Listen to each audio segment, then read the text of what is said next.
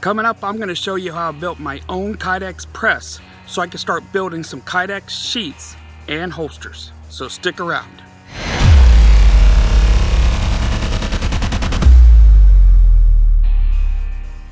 Hi, it's the OCD Hunter bringing you tips, tricks, DIY hacks, and other useful ways that my OCD can help make your life a little bit more simpler. I was in talks with a company who was thinking about sponsoring the channel, and part of that, they were going to get me a kydex press. Unfortunately, with all this COVID-19 thing, the talks got put on hold. So instead, I decided to move forward to go ahead and build my own DIY kydex press so I could make some sheaths for some knives that were about to come in that I'm going to do some reviews on. And being who I am, I didn't want to spend a lot of money, so I just used items we had around the house. If you want to try to build this kydex press, what I will do is I'll put a list of the items down in the description. And if they're available on Amazon, I'll put links to them as well. So if you want to support the channel, check the links below. The first thing needed was foam. Now you can buy kydex forming foam off of Amazon, which I'll have a link to also. But I already had these foam squares that interlock for a padded floor, so I just decided to go with them. I wanted the press to be about 12 inches by 12 inches, so it could handle larger knife blades. And I thought that these foam squares would be perfect because they're around 24 inches by 24 inches. My concern was, knowing that I needed the flat side to be used in the forming of the kydex, I was going to have to glue the sides that look like diamond plate together. And because of that, I was afraid I wouldn't get them to glue together real well. So yes, being cheap, and instead of buying the kydex foam, I thought I could make these work. I pulled out two planers, one that had a flat blade and the other had more of a blade like a cheese grater. I experimented with these and found that if I used the flat blade planer, I could remove the diamond plate humps and then use the other planer to sand off any of the rough edges left. As you can see, it worked out really well.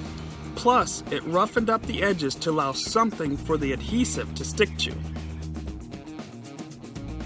So I went over both pieces and removed the humps by using the single blade planer first, and then with the other planer to finish the surface.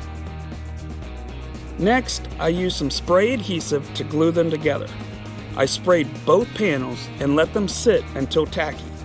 I used the back of my knuckle, as the directions explain, to make sure it was tacky, and then placed one on top of the other. I used the other two mats I had to protect the ones I was gluing, and then placed two heavy toolboxes on top of them and allowed the adhesive to set. I allowed it to dry for 24 hours.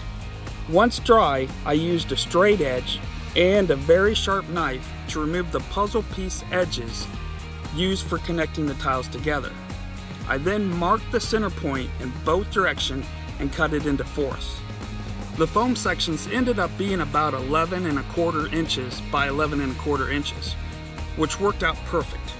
I had a 12x1 left over from doing a facelift on my fireplace, so my thought was to cut one down to 14 inches, then use a 1x2 along with a 2x4 as the back plate where I could attach the hinges to, and then cut the other 12x1 to 12½ inches. This way the top plate would be even with the back plate to screw in the hinges, and the top plate would also come out the same distance as the bottom plate. I put the bottom piece of wood on the 1x2 and the 2x4. I did the same on the front side as well, so it sat level, so I could align the back properly.